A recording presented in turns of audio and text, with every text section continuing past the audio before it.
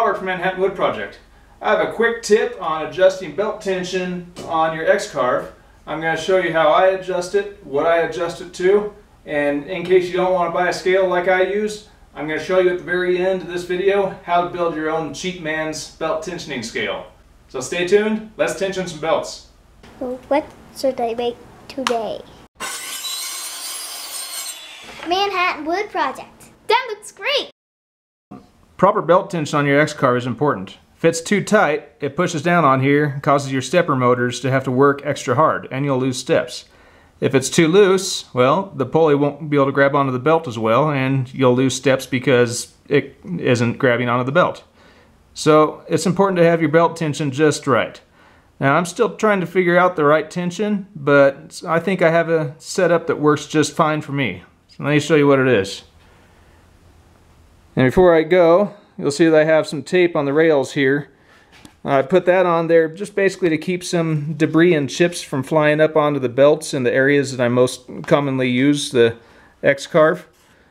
You don't have to do it, but it can help prevent belt damage or dust buildup on the belts. Now notice that I start with my X carriage and gantry all the way back in the back left corner. I do that for a reason, to get the longest belt spans that I can. I have all three rails marked where its center line is between right over here where it's tied down and over on the roller wheels themselves. So you want to mark that and get center line as well as you can.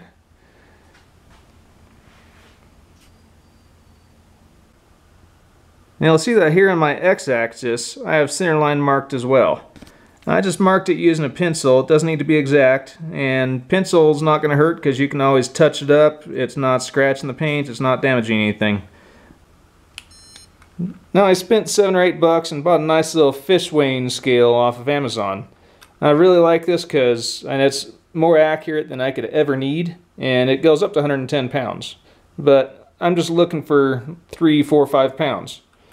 So what I do is I take the hook, put it under the belt right on the center line mark, and then I'll pull it up about an inch or so, and then the tension that it takes to pull it up an inch is what I call my tension. So in this case about 3.5 pounds. Now if I'd want to do it exactly, I would have gotten eye level with the scale, made sure that the belt was exactly 1 inch. So I'm just looking for rough estimates here, but for me 3.5 pounds seems to work really well. Now that's all it takes to tension the belt. You do it 1, 2, 3 times. You can pull the gantry all the way forward and check the X-axis right here from the front. It doesn't matter where you are. As long as you have the longest span of belt possible on the X and Y axis, you're good.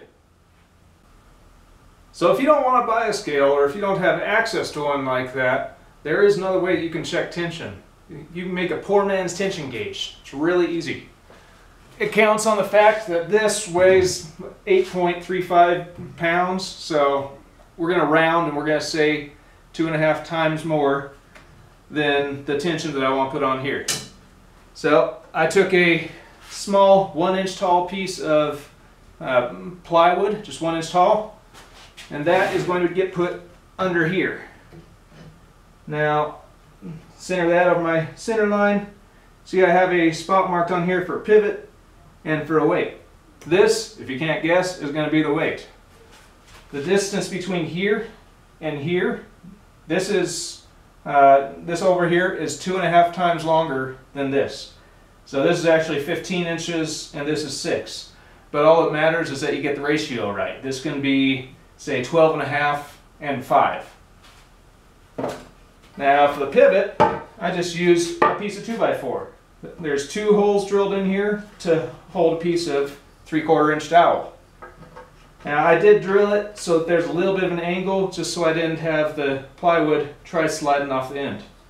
There's 2 holes in here because you're going to use this one for your X-axis. Just take the 3/4 inch dowel, throw it in up here, and then use that. So I'm going to sit that where it says pivot. Now the height of these holes is dependent on your cart and the height of the X-Carve itself. Now I'm going to take my 8.5-ish pound weight. I'm going to put it in here. Now if I have it tensioned correctly, then this is not going to lift up on the belt. Right now there is no gap between the plywood and the maker slide itself. Now let's say we were to increase the ratio. Let's move this in an inch or so. Now there's a slight gap between the belt, or there's a slight gap between the plywood and the maker slide. Move it in a little farther, and now there's definitely a gap. I can move it around, it's not even touching the maker slide. So basically figure out what ratio you want, figure out what tension you want, and there you go.